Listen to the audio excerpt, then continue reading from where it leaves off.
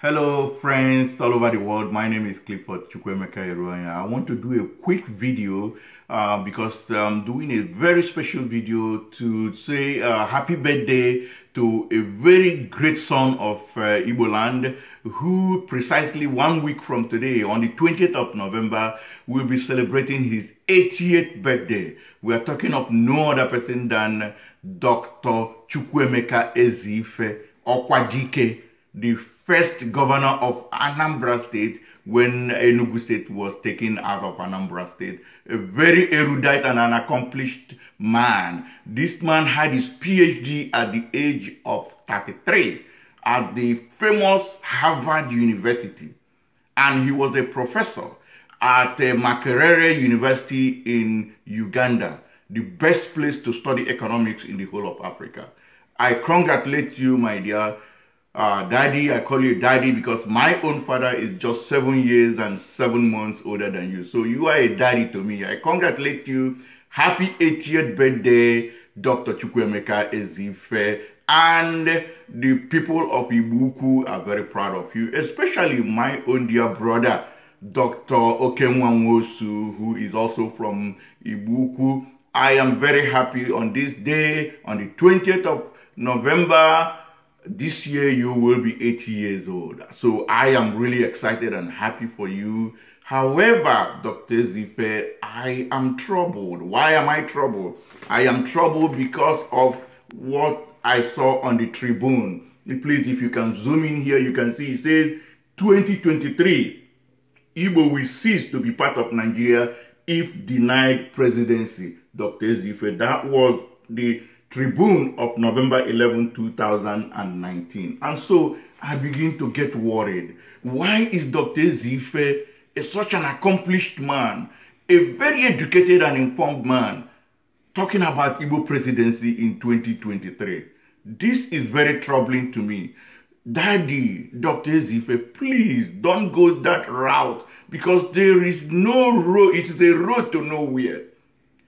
The Constitution of Nigeria can never make an Igbo man a president. It is absolutely impossible for an Igbo man to be president of Nigeria with the existing Constitution of Nigeria.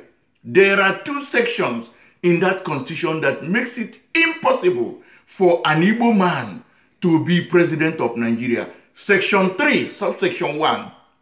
And section 134, subsection 2. These 2 sections make it absolutely impossible for an Igbo man to be president of Nigeria. I repeat, absolutely impossible for an Igbo man to be president of Nigeria based on that Nigerian constitution. So it troubles me a lot for you to be advocating for Igbo presidency in 2023. That is not what the Igbos want. What the Igbos want now is for a transitional government that will first of all ask the question if we are all ready to continue in that Nigerian union. Then after that, the next question will be who will unite with who? Who will be in one union with who? And not Igbo president.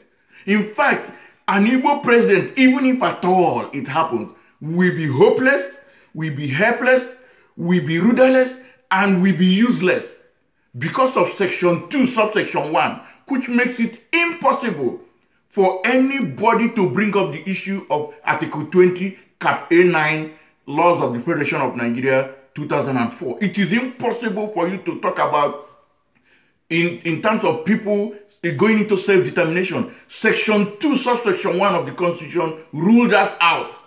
Number 2, section 4, subsection 2, makes the Igbo president useless. Section 4, subsection 5 makes the Igbo president useless. Section 9 is even the worst because you cannot amend the constitution if it goes against the interests of the North. Section 48 and section 49 gives absolute majority to the North. Now, the worst of them all is section 162. Subsection 1, that makes the Igbo president useless and worthless. Therefore, I am pleading with you, Daddy, please Don't talk about Igbo presidency 2023.